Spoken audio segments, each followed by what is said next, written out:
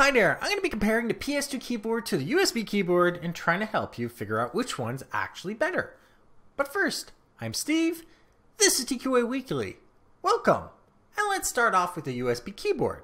And the first thing cool about USB keyboards is RGB. Why? Because you can personalize the keyboard to your heart's content. And that is something you can't do with a PS2 keyboard. Duh. The second thing that's cool is macros.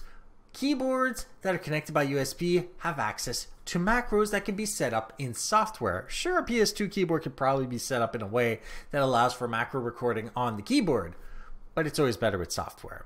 The third thing is that USB keyboards can also have every single key, in many cases, set up as a macro, meaning that if you need to set up a lot of macros, you can hook up more than one keyboard to your computer, provided it's USB, and have it as a macro keyboard.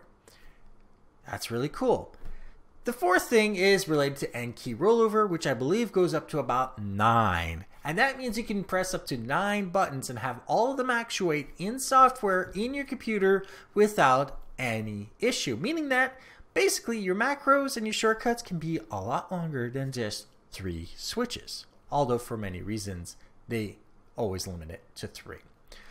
However, let's start talking about PS2 keyboards for a minute.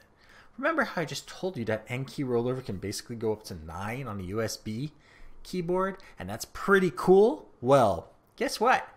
How about an every key N key rollover on a PS2 connector keyboard? And I'm talking about real PS2, not USB to PS2.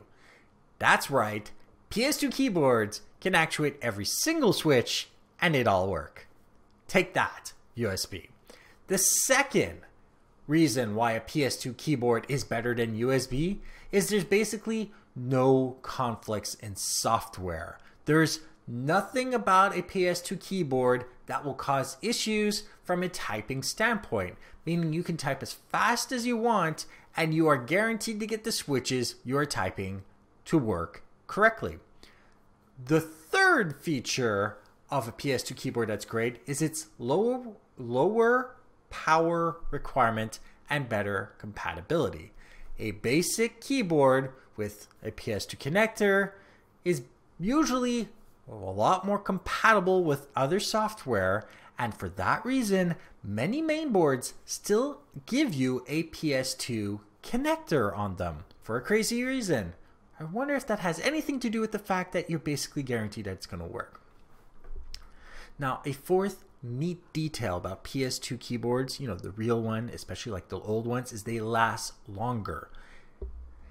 Yes, last longer. They are better built. Therefore, they're going to stay around for a really long time. So if you have a really nice PS2 keyboard that you want to continue using, chances are it will last a really long time and you'll be able to use it for a really long time.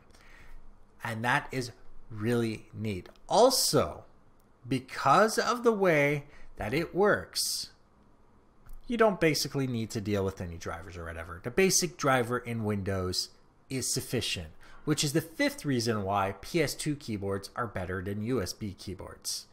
Drivers. You don't need any special drivers. A USB keyboard, for the most part, that is very basic, won't really need drivers. However, the second you have a gaming keyboard, you need drivers. You need specialized drivers. And if these specialized drivers fail in any way whatsoever, you are screwed. So, which keyboard is better? Obviously, if you need macros and personalization and all that kind of cool stuff, USB might be better for you. But the better keyboard from a typing standpoint will always be a PS2 keyboard because of unlimited N key rollover as well as better compatibility with the computer, and it's just going to last a lot longer. So, like this episode if you like it, dislike it if you didn't, share it with those who think can benefit from this, and don't forget to subscribe.